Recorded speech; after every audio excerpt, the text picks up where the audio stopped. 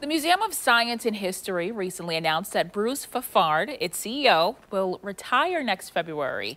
Now, this transition has been planned for a long time, and this morning, Bruce is here with us to share more about what's next for MOSH, including a big update on its fundraising campaign for a new museum. So good morning, Bruce. We are so sad to hear the news, but can you tell us a little bit more about what's next? Sure. Well, good morning, and thank you for the opportunity. We've got so many new things happening, but first let's talk about a recent announcement. We're so excited that the Hardin Family Foundation has donated $1 million toward our Genesis campaign, which is the campaign to build a brand new museum on the North Bank. And so that just really helps to move the project forward.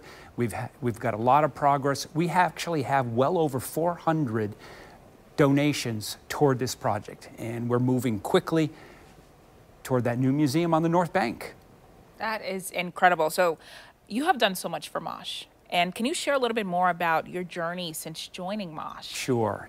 I started at the very beginning of the pandemic in 2020 and actually volunteering there to help the management team out, and transitioned into a full-time position, and then in October of 2020 as CEO. And we have been able to bring the museum back to pre-pandemic visitor levels, which is a huge accomplishment.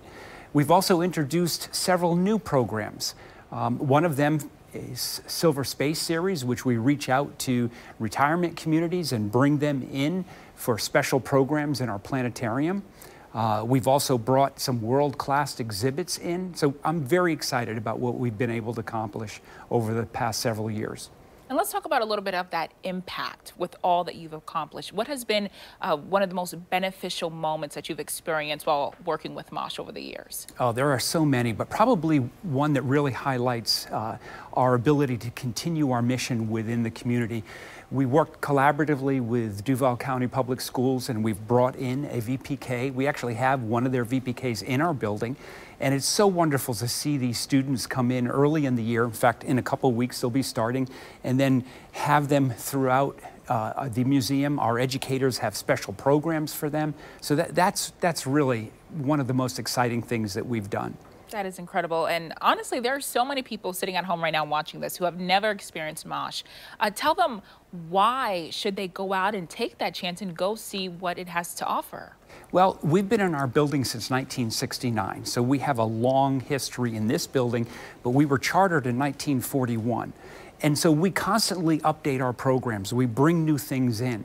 For example, one of the things that we've recently introduced, we work collaboratively with the UF Center for Autism, and on Wednesday evenings, we have a special sensory reduction program that we introduce. It's called MOSH. Okay, I like that. It's great. It's great. And then once a month, we have a longer period. And so individuals that are sensitive to loud sounds or lights, they can bring their families in and have a dedicated time specifically geared toward them. That is incredible. And while you will be at MOSH for the rest of the year, what's your message to the community before you officially leave? So yes, I will be there through next year. Very excited about continuing the mission going forward. And probably the biggest thing is come out and support us. We need your support. We have activities going on. Our education department is constantly introducing new programs.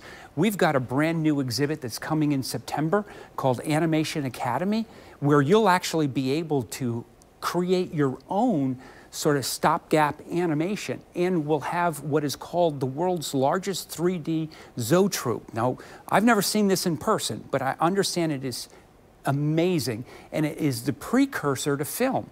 So you'll actually be able to see animation being generated in that. So we've got a lot of things going on. And then at the end of September, we're bringing back Museum by Moonlight. We're going to have a wonderful evening of cocktails and appetizers, just a great time. In fact, we're going to have a local DJ, Vic Malucci, is going to be... Oh, we know him. Yes, I thought you did. He's actually going to be our DJ that evening. So come to the museum, continue to support us, and if you really feel encouraged, support our brand new museum building program, Genesis, on the North Bank. Absolutely. So many great things in store. Bruce, it was such a pleasure. Thank you so much. Same here. Thank you.